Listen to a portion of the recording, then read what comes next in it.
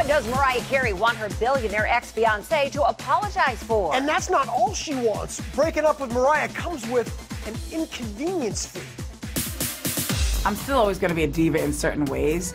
Like, why not just be yourself? Hashtag the diva. Let's just get this straight. They weren't married, there was no signed prenup, and no sex before marriage. So what exactly is involved in Mariah's $50 million inconvenience fee? Well, there's that engagement ring estimated at $10 million. She wants James Packer to buy her an LA home somewhat similar to the one they're renting for $250K a month. And the rest, Minnie wants paid out in cash.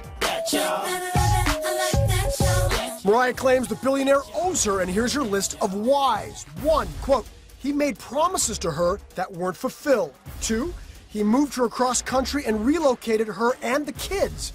Now the 46-year-old would like James to apologize for breaking up with her so publicly. You heard that right. Mariah feels used for her fame. James, quote, used her to increase his profile to help further his business interests. Was it love at first sight? I wasn't like on the prowl, and I was like, oh, this guy's really fun. So it was nice.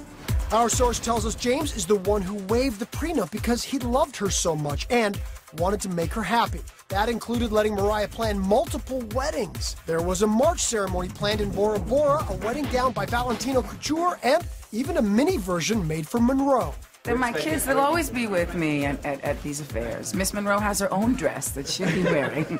As for James's side of the story, a source tells us, quote, this whole $50 million thing and other noise is a distraction to try and rationalize what Mariah's asking for.